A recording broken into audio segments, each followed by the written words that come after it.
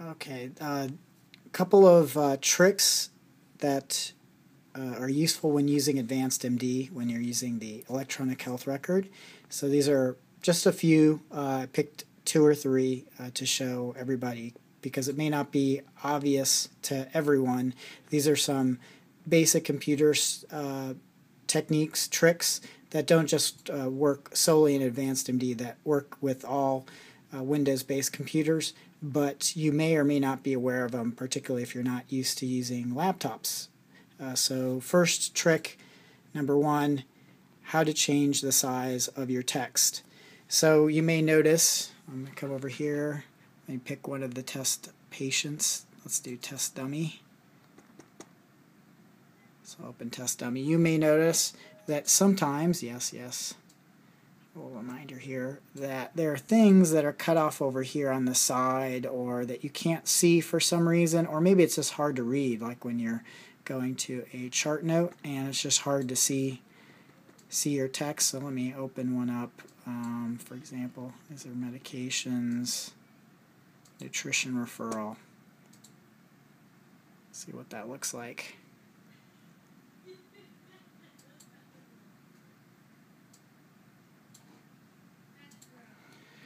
So of course you can change the size of the text here when it's a document by using the plus minus function here.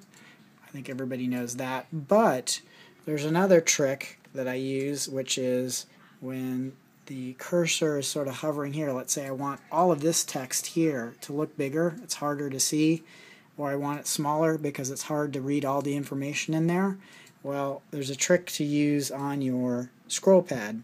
If you use your two fingers and you scroll outward, you make the text bigger. So I'll do that as it's going outward to show you what happens. So you see it's making my text bigger down here. Let me go to a chart note to show this.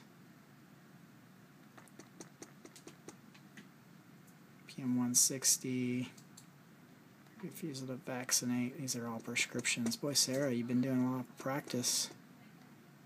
We're all Sarah in here. Ferensol. Oh, there's some Dr. Lipson. A lot of Dr. Lipson. You've been doing some practice too. Oh, consent. Old chart item. Nope. I just want a chart note. Let me go to notes. That's where I should do. I'm wasting my time here. Sorry, guys. Let me get a chart note. That's all I care about is an old chart note. PM160. No, not that. One that we generate. Oh, chart items. Sick visit. There we go. Let's go to that sick visit up there. That'll work the best, I think. There's one done by Dr. Lipson in May. Let's pull open his sick visit. Make this bigger.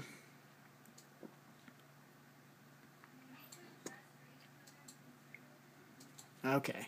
So again, let's say we're looking at the sick visit, and I don't like how small this type is. Well, if I want to make it bigger, again, I'm going to go two fingers down, spread apart, and it makes the screen bigger, and I'll show you. Two fingers down, spread apart. Oh, let me get that in the center again. Two fingers down, spread apart. So you get a little bigger. Two fingers down. Oh, sorry. Two fingers down, spread apart. Two fingers down, spread apart. There it gets bigger. So you notice the font getting bigger and bigger. Two fingers down, spread apart. See how the font's getting bigger. Now when it gets so big, you start to see it overlap. So in some cases, you'll see a chart note that looks like this, and you can't really read it because all the words overlap one another because the font is too big. And so when you see that, you basically do the opposite. And you put two fingers wide apart and you squeeze them together like this. And I'll show you. I'm going to do that exact thing. Two fingers wide apart, squeeze them together. Two fingers apart, squeeze them together. Two fingers apart, squeeze them together. See how it's getting smaller and smaller.